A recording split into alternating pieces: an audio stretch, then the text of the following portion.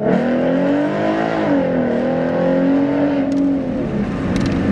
it picks up speed so fast now. Oh my God, I love it! Don't run away, run away.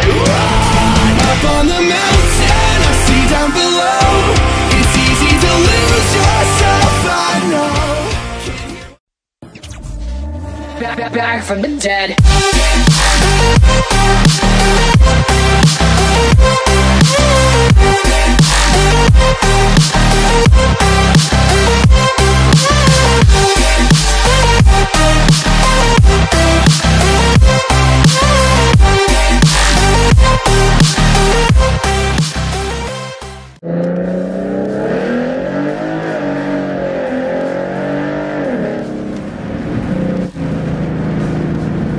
What's going on, guys? It's Matt, back again with another video. And I know it's been a few days since I last made my last video, but you know, been busy with school and work. What can I say? But we're back.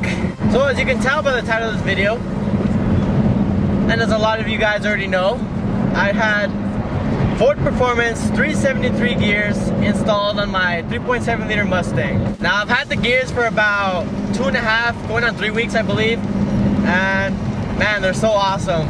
They're so much fun. It's just a different experience from any other mod that I've ever done in my car. So when I first ordered the gears, I originally ordered the gears and the drive shaft off AmericanMuscle.com, which I got the drive shaft off American Muscle, but I ended up having to cancel my order from American Muscle for the gears, because if any of you guys are trying to buy gears, you'll know this, but the gears are always going out of stock, especially 373s on American Muscle. So I had to end up canceling them, and I ordered them from CJ Pony Parts, which wasn't a big deal. It wasn't a hard thing to do. So I understand that they sell out. So I did get my gears off 373 gears off CJ Pony Parts, and it only took them like 2 or 3 days to ship. So shout out to them for that. So I got my gears installed here locally with a reputable shop. A lot of friends actually recommended this shop to me. It's called Southwest Gear, and they ended up charging me $300, which is a hell of a fucking bargain for a gear swap. So shout out to them also for hooking me up with a good ass price like that for a gear swap. So yeah, I got a good ass deal with the install price. And for the break-in, a lot of people always recommend, or like I always saw on forums and stuff, that people recommend 500 miles for break-in. And right now I only have 283 miles in them, which obviously is not 500, and I've already gone full throttle with them and no problems yet, but you know, knock on dashboard. But the shop I took him to, he's done gear swaps over and over again. He's been doing it for like 35 years, I think he said.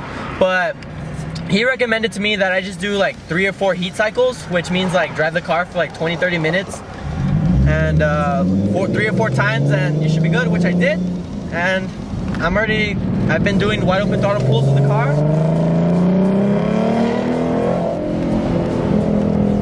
And it's fun. It's fun. So I'm pretty sure what a lot of you want to know about the gears is how is the gas mileage and how is the power band. So as far as the power band goes, it was changed dramatically.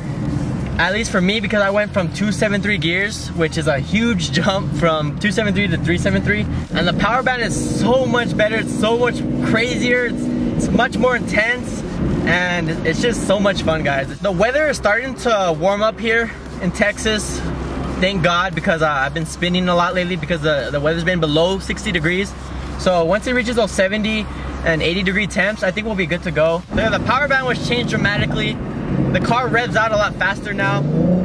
You go through first gear so fast, and then when you shift, the power band, it stays in like the peak power. So when you're shifting, this is the 6R80 transmission, so it is an automatic, but I feel like you'd see a bigger difference with the manual, obviously, but for this transmission, when it shifts from first to second, it stays in that peak power. So it'll go all the way 7 grand, you shift, it'll stay below 5,000 RPM.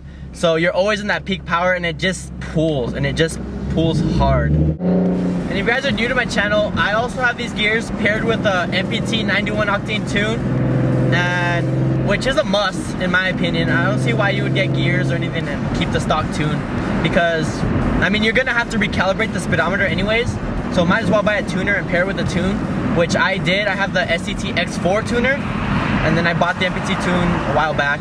So I use my SCT X4 to recalibrate the speedometer, so that way there's no issues there. I know what speed I'm going at all times. I think we're gonna have some open road right here. We can do it first gear. Still a little cool outside, so we might spin again. Oh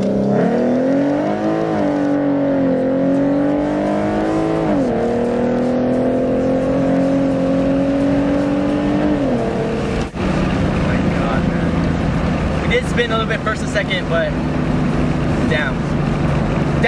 MPT's transmission tuning and 373 gears don't mess around. It does not mess around. Strictly business. And one thing I love about the gears is that you can accelerate from second gear, especially third gear as well. Second and third gear so much better. It does not even compare with the 273s. Third gear, you pretty much couldn't even like drive in third gear below 3,000 RPM because it was just dead. But now it's all fixed.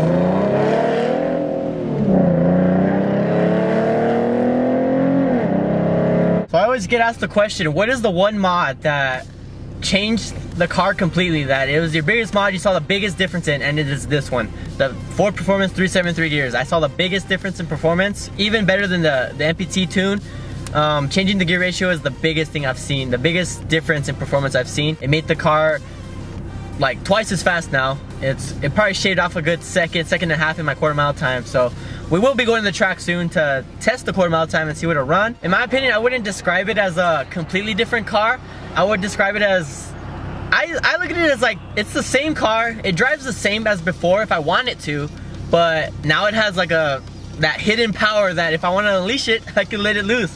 So I don't describe it as a different car. I think of it as the same car, just a little bit faster. And another question I usually get asked a lot, now that I have the gears, is how is my gas mileage? Haha, your gas mileage probably sucks. LOL, look at this dumbass, he just put gears and his gas mileage is gonna suck. No, it doesn't. Maybe highway, just not even highway, like it went down a little bit. I used to get like 31, 32 highway in 6th gear going like 70, 80 miles per hour, talking too fucking fast. Now on the highway, going that speed and that gear, the RPMs are higher obviously, but I could get 26, 27, which isn't even bad for somebody who doesn't do a lot of highway driving, which I don't. As for city driving, I didn't really see that big of a difference. Maybe just a little bit, but honestly, it's just depends on how you drive. If you can keep your foot off the gas, then you'll get decent gas mileage. It still is a V6. So highway gas mileage went down to like 26, 27, and city gas mileage is like at 13, which it was before. It was at 14 before with the 273s. And hey, you know, you don't modify your car for good gas mileage. So if gas mileage is your big problem about modifying your car, then don't modify your car. Like this ball game is just not for you, honestly. Another thing I noticed with the 373 gears are that the shifts are a lot faster. I thought with the tune alone that the shifts were faster, which I think they were, but now with the gears, it just shifts fast. It feels a whole lot better. So to wrap it up, guys, would I recommend some 373 gears, 410 gears, or whatever the case may be on at least on your Cyclone 3.7 Mustang? Hell yeah, I would. If you're going from 273s, you have to, guys, you have to change your rear end. Get a new gear ratio. It's a must, because 273s are horrible. You're oh my god, I'd be in third gear going like 80 miles an hour to be in my power band, and it was horrible. But I hope you guys enjoyed this video. Hope you found it somewhat helpful, somewhat entertaining. I'm trying to balance out school, work, and YouTube, so bear with me on that one, guys. And other than that, subscribe if you're new, follow me on Instagram, and I'll see you guys in the next video. Peace. I see the empty dreams race across the sky.